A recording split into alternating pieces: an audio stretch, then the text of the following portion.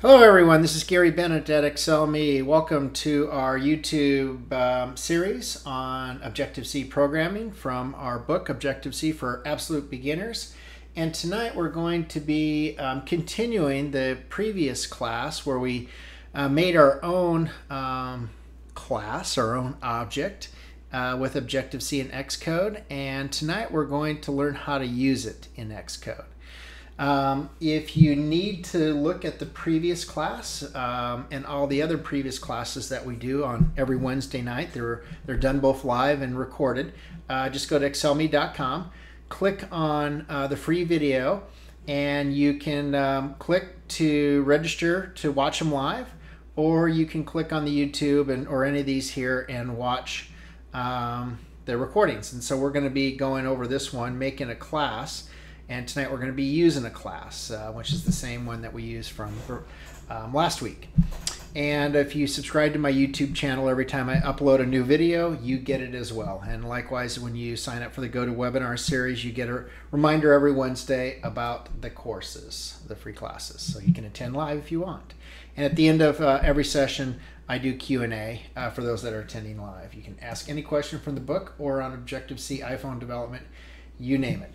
All right, so without any further ado, let's go ahead and delve into Xcode.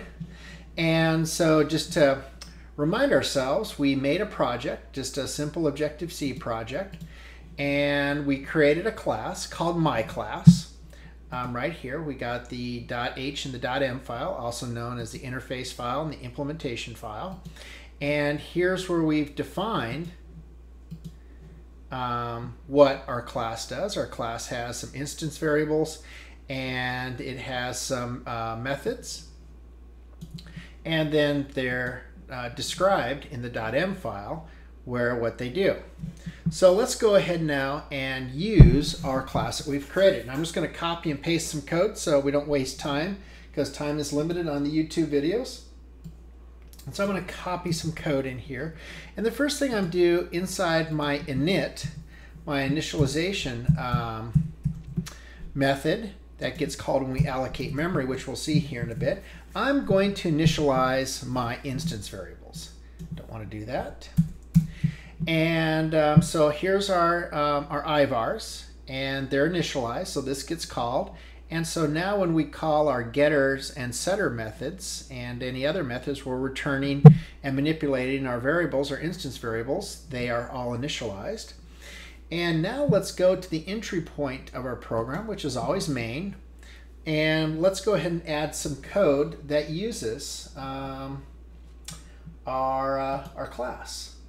Well, the first thing I need to do to use the class is I need to go ahead and import our class. So when I start typing it and using the methods in the class, it knows about it. So it's called myClass, and it will go ahead and autocomplete for us. And now, again, I'm going to copy some code. And I'm going to make just a few changes to the code that I'm going to copy. I'm going to copy it right there. Go ahead and paste it in right here. All right, so let's go ahead and go through this. And I got a little class here. And I want to call this correctly. My class. All right, so let's go through this line by line here. First of all, what it's going to do, and oops, I need to copy that too. First of all, what we need to do is we need to go ahead and instantiate our objects. Instantiation, if you remember, is simply copying and allocating our classes, and it makes an individual object. And these are standalone objects that we can go ahead and manipulate. So here I made a variable called myProgrammer. And what I've done is first we go ahead and call alloc. And alloc is a method inside of NSObject, and which is our very parent object, and that will go ahead and allocate the memory required for our object. The next thing we do is we call init, and init will go ahead and initialize our object. Well, we've defined our own init, and it is right here. So this is going to go ahead and get called, and which means we call the parent object init, which is super, because you remember our class comes from NSObject. This is the parent to my class. So the parent's init gets called and allocated.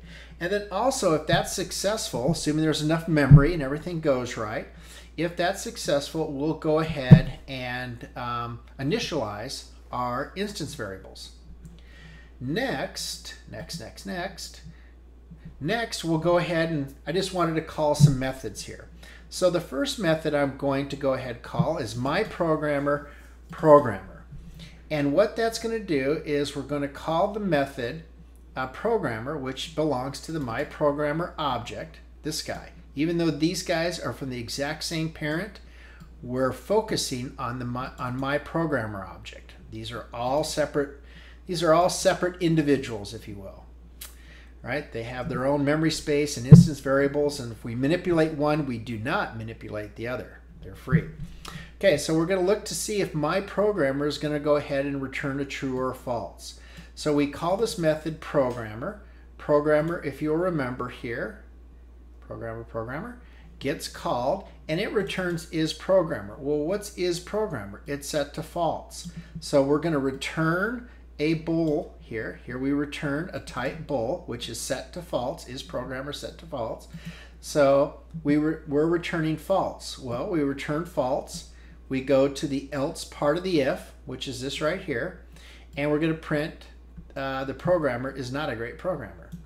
The next thing we're going to do is we're going to call a setter method. Setter methods, there are setter methods and getter methods are two common types of methods. There's other types, but setters and getter methods.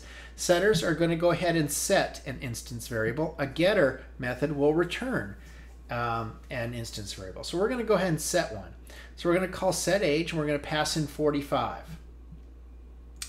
45, if you remember here, is when we call setAge, we pass in, it's an int, it's 45. 45 will be assigned to new age, and new age will now be assigned, the 45 will be assigned to age. It was 29, but now I'm 45. So just like that, I've gained 16 years.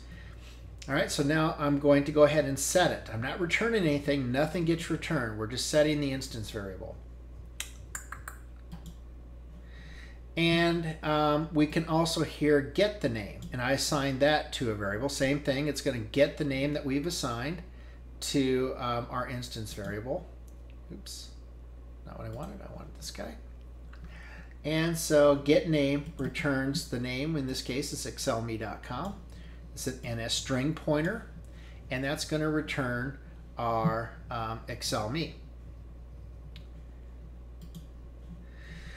Well, I got a little warning here saying that it's not being used. That's because I kind of refactored this, and I said, you know what? Instead of making all these instance variables or all these variables up that hold what we've returned from our getters, I just put it here and called it directly. Get name, get age, and programmer. Programmer returns true or false, so a 1 or a 0 is going to get printed out here. So let's quickly, we just got a few seconds, let's go ahead and step through this real quick.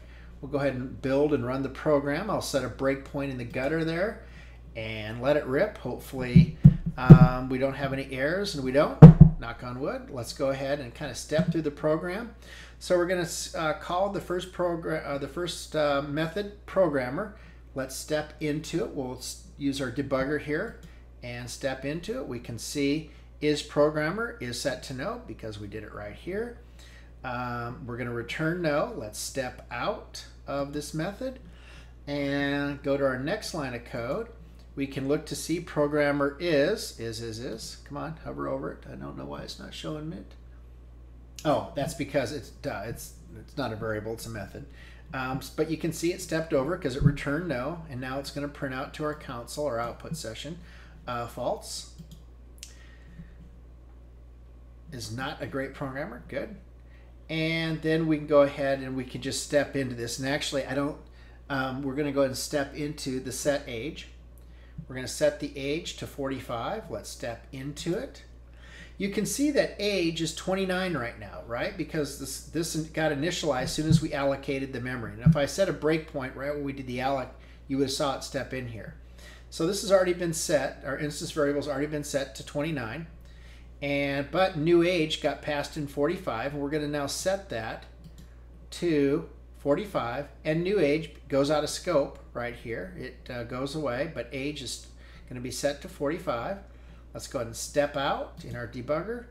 And